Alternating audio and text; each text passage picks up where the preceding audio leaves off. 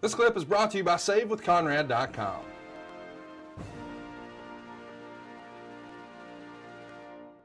Well, somebody else who made some waves in MMA, and maybe you were the perfect opponent for him since you had a little bit of showmanship in you from pro wrestling, was Kimbo Slice, a rather controversial name in MMA. What do you remember about your dust up with Kimbo? Yeah, I thought, it was again, I was disappointed to hear him pass because I felt like he was just starting to find his way. He was just starting to get himself in a position to be able to take his family and move into a different environment. And it's sad when you see people that are literally starting to get themselves where they need to be able to change their lives. And I felt that's what Kimbo was trying to do, and it just fell short. One last question before we start to wind things up here. You're back these days in Impact Wrestling. What's old is new again. You were on their very first show, the very first world champion in Impact in 2002 here in Huntsville, Alabama. And now you're back there now. Are you enjoying your time in Impact? It's sort of fun to see you back there. Yeah, it is. It's fun.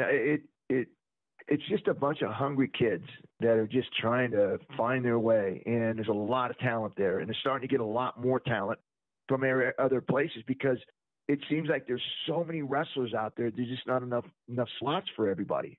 But there's a couple organizations that are literally out there on TV.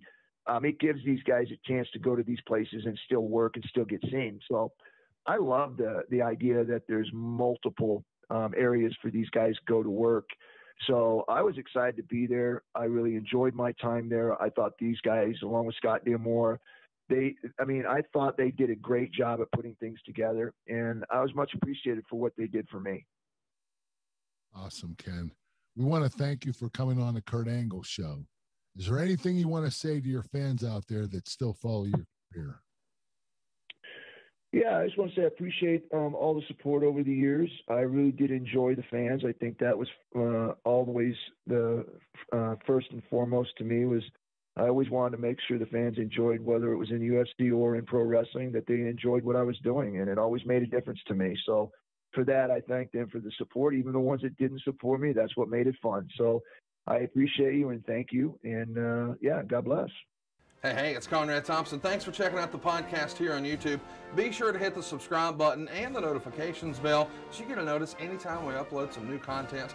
And go save yourself some money right now. If you're in a 30-year loan or you have credit card debt, it's not a matter of if I can save you money. It's a matter of how much. Find out right now for free at SaveWithConrad.com.